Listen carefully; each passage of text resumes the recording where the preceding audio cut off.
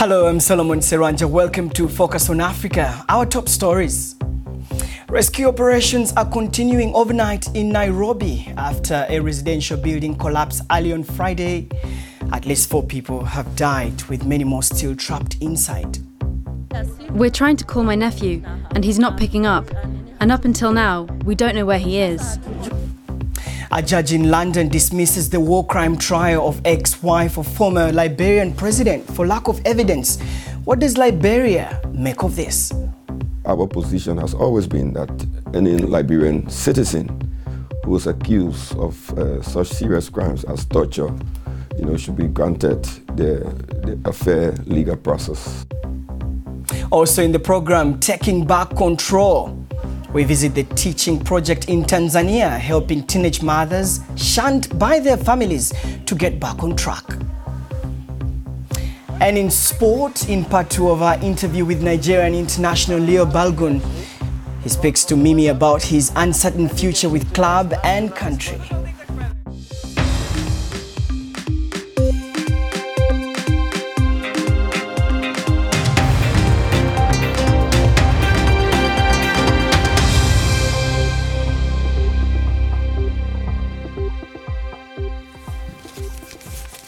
Thank you for joining us. I have the pleasure of presenting from London today as the winner of the BBC Komla Dumwa Award.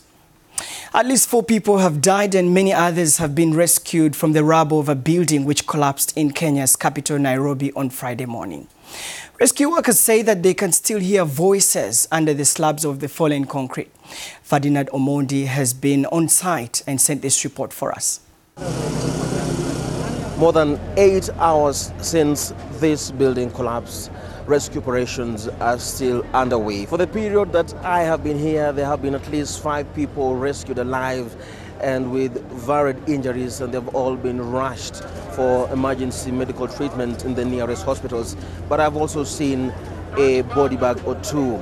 Authorities have described this as a residential house, 6 floors, which had at least 57 occupied rooms. It is not clear how many people were in there.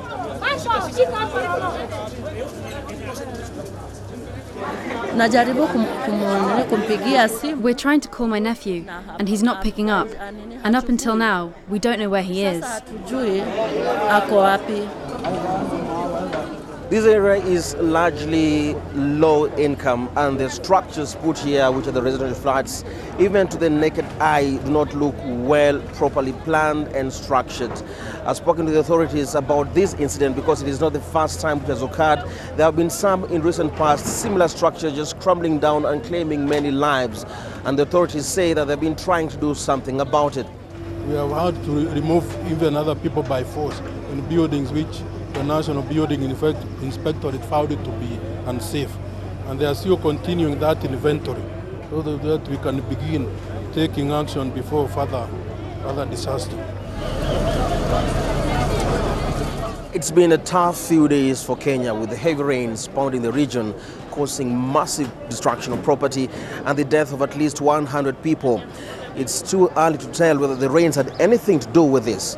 However, rescue operations are likely to proceed into Saturday, and those trapped inside will be hoping to get out alive.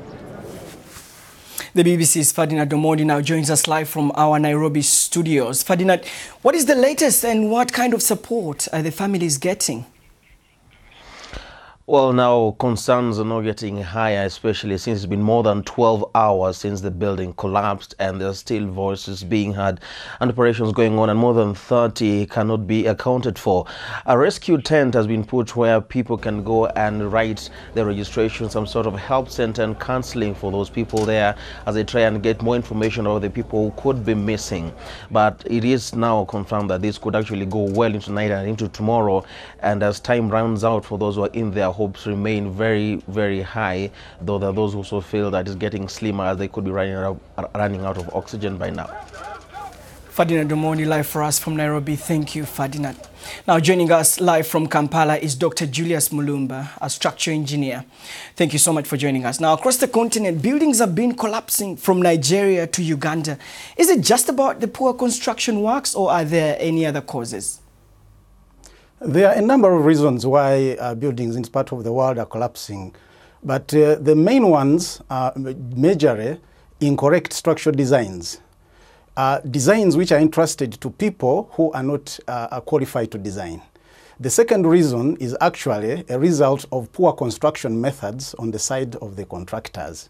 And thirdly, it is mainly sheer incompetence or corruption on these construction sites. Dr. Mulumba, let's talk about standards. Are there some good examples in Africa that can be emulated where standards are taken very seriously?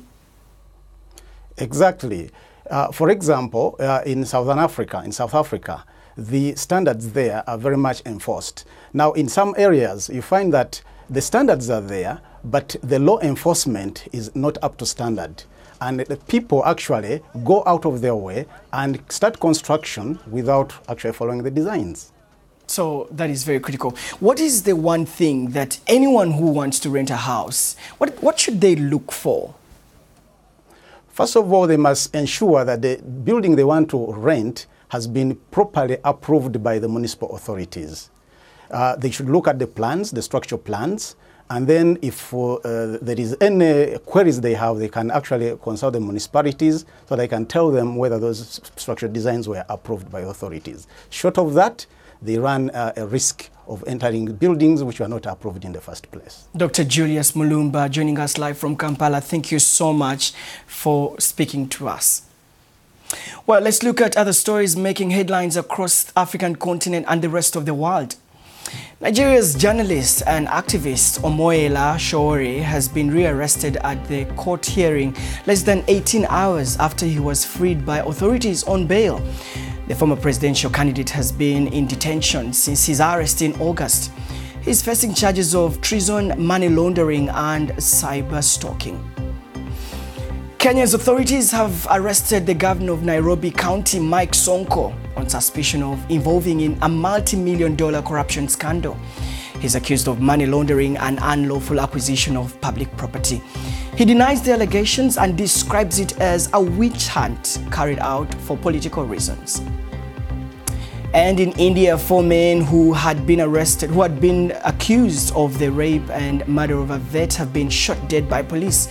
Officers say they had taken the captured men to the scene of crime for reconstruction, and they killed the suspects when they tried to seize their weapons. The rape case have caused outrage across the country. A judge in London has cut short the war crimes trial of Agnes Reeves Taylor, the ex-wife of the former Liberian President Charles Taylor, for lack of evidence. She was charged in 2017 of a string of offenses, including torture during the bloody civil war. She faced 8 charges that included conspiracy to commit torture by allegedly facilitating the rape of captive women by soldiers in Charles Taylor's forces. 3 of the torture allegations related to assault on a 13-year-old boy. Up to 250,000 people are believed to have been killed during the civil conflict between 1989 and 2003. Well, Dr. Reeves Taylor denied wrongdoing and is due to stand in trial. Well, I'm now joined by BBC's Home Affairs correspondent Dominic Catherine. Thank you so much for joining us. Hi, Solomon. Well, what happened in court today? This was a very unusual development in this case, Solomon. It's been going on since June 2017 after Scotland Yard here in London charged Dr. Reeves Taylor on evidence which had been gathered in Liberia by 2 NGOs, 2 war crimes investigatory charities. And the evidence amounted to 8 counts of torture and conspiracy to torture. One of the most serious of those allegations revealed in court was that Dr. Agnes Reeves Taylor allegedly personally shot dead 2 children. The case was, however, stopped today just before the trial was due to get underway in the new year because of a complication around the British law of torture. Yeah. And in essence, what the senior judge said today was that in the area where the crimes happened, Nimba County in Liberia, there was no clear evidence that Charles Taylor's troops were in control in 1990 when Dr. Reeves Taylor, his then wife, was alleged to have carried out these crimes. And therefore, under British law, the case had to stop. Now, unusually, that means she's neither innocent nor guilty. The case has simply come to a stop. How difficult is this to prosecute such cases which have taken quite a while and to collect evidence? It's clearly a very, very difficult job to do. So in this particular case, Scotland Yard in London were first made aware of these allegations against Dr. Reeves Taylor in 2014. She'd been living legally in the UK and was working as a lecturer. She was charged in 2017. This isn't the first such complicated war crimes related trial to fall apart in the UK, and certainly Civitas Maxima, one of the campaign groups involved in this case, they say that survivors of torture have been denied a day in court to air their stories before a British jury, and they say at the moment days in court before a British jury may be the only way that some of these stories will ever get heard. Also, just a quick one, talk to us. So the judge has also said that she cannot stay in the UK anymore. This is a bit of a complicated one. So Dr. Reeves Taylor claimed asylum and she won that on appeal, so she was allowed to stay. At the moment she hasn't been given permission to stay permanently because the Home Office, that's our Interior Minister here in London, says that it has concerns about her past and believes she may be connected to war crimes. So that's clearly unproven because she denies that. Yep. But that's possibly going to appeal. But like I say, she denies this, and tonight she says she wants to get home to her family. Dominic Cassin, thank you so much for sharing your thoughts with us. Earlier, I spoke to Liberia's Information Minister Eugene Nagbe and asked him for what government's reaction was on the dismissal of the war crime charges for Mr. Taylor. Well, our government was not a party to that legal process. We have heard over the international wire that she has been, she's going to be released. Our position has always been that any Liberian citizen who is accused of such serious crimes as torture, should be granted a fair legal process. Well, speaking of justice, the British courts have actually denied her for the asylum application. That means she may be coming home. If she comes to Liberia, will you open up a case against her? The government will not do isolated judicial process regarding the crimes that happened during the war or the allegations of crimes by individuals. President Weah has submitted a request to the National Legislature, our parliament, to define the parameters for the establishment of a war crimes court in Liberia. And that is currently a national topical issue. It is under discussion in parliament, and we will have some finality by next year. Let's talk about, let's shift some gears and talk about the money that was missing. About 15.5 billion Liberian dollars. Quite a lot of money. And even after the investigations by the presidential investigative team, there were no conclusive findings. So where is the money? Firstly, we launched an investigation on 2 tracks. We hired, with support from the U.S. government, we hired a firm, an independent firm, Kroll Associates. They came and did an investigation. It was conclusive because they discovered that, unlike all that has been broadcast in the international press and local press, the 16 billion wasn't missing. It was taken to the Central Bank of Liberia and accounted for and lodged at the Central Bank of Liberia. 2.6 billion of that money just disappeared. Which is according to the same report that you're quoting. This is why we have currently in court the former governor of the Central Bank of Liberia, his deputy, and other senior officials of the Central Bank of Liberia to account for the portion of the monies that were not accounted for based on the reports that came about after these investigations. And there is an ongoing legal process now because of that aspect. But to say that the entire $16 billion that were printed got missing is just not the case. And yet President George Weah is actually pushing Parliament to seek approval to print extra money, billions of Liberian dollars. Yes, that is the Liberian constitutional requirement. When there is a need for the injection of a new currency or new banknotes in the market, we have to make our case as a government to the Parliament, that is our national legislature. So the President is only following the law because we've determined that there is a requirement for us to print additional banknotes. This is Focus on Africa from the BBC World News with me, Solomon Serwanja. Still to come, it's a big heavyweight title rematch that many will be watching, and bodyweight is the big talk pointing ahead.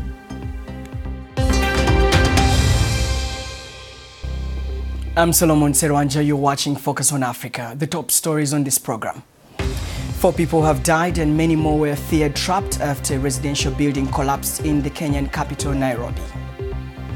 The war crimes trial in Britain of Liberia's former First Lady has collapsed for technical reasons.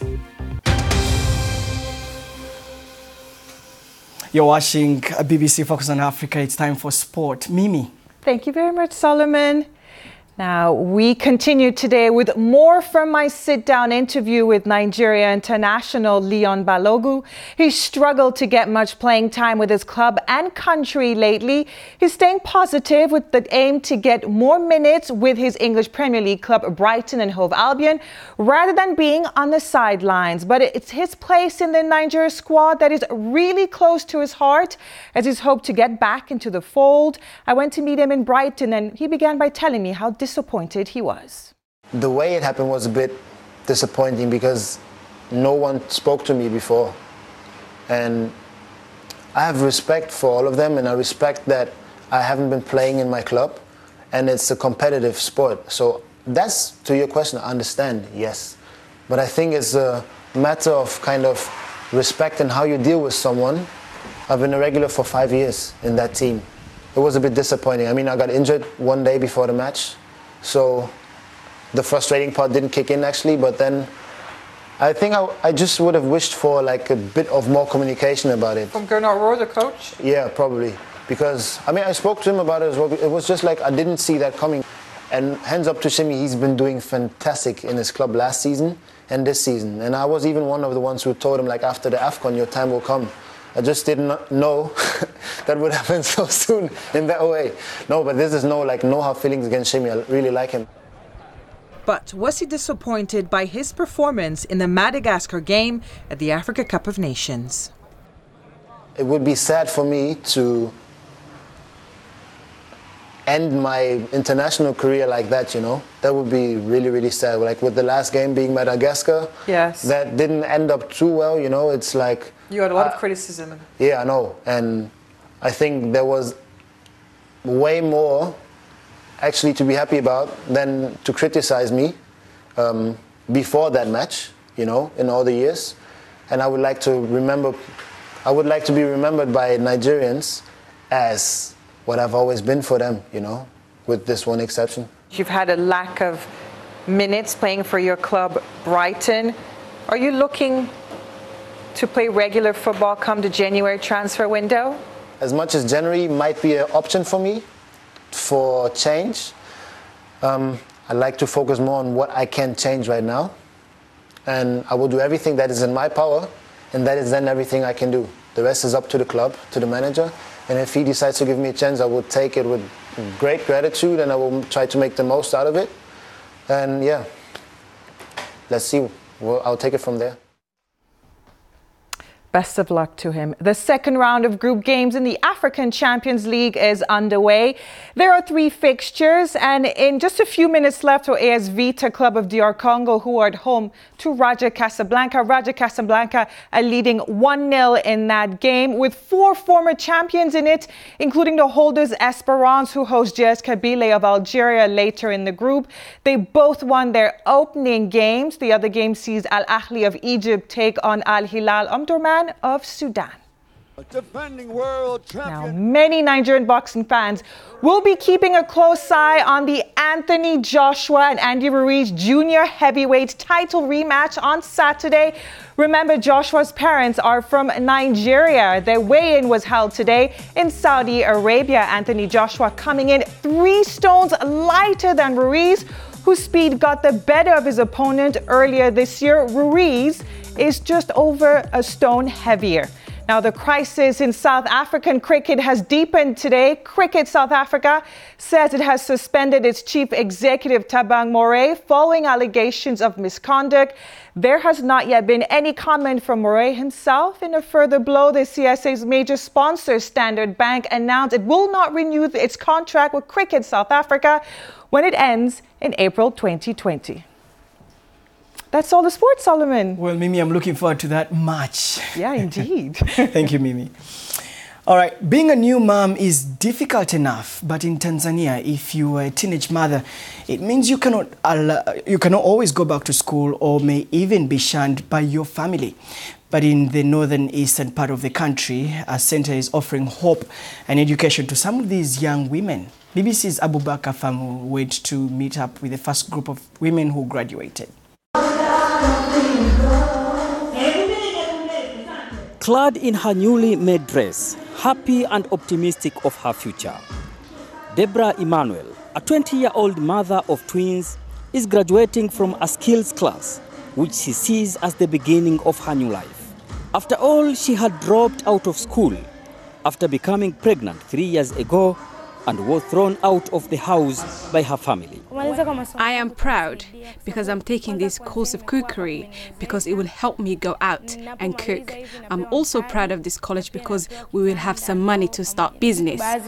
This professional skills center, located outside the city of Arusha in northeastern Tanzania, teaches skills such as cooking, tailoring and hairdressing, provides support to teenage mothers who had become excluded by their families or forced to drop out of school after becoming pregnant. Meanwhile, their children are being taken care of at a daycare facility located in the same compound. This is much needed, especially after Tanzania's President John Magufuli banned teenage mothers from returning to public schools in June 2017, saying that they would be a bad influence to the rest. But it's not easy. This initiative is a brainchild of a 72-year-old retired teacher, Martina Simon Siara, who founded Faraja Center with the support of some donors. Na hakika kuna haja ya kureview hiyo kanuni, lakini pia kufanya utafiti wa kina. I'm sure there is need to review the government's directive and also do a critical research to analyze the situation, see if the graph has gone up or down. I absolutely agree with the government, but let's look at the impact now and see.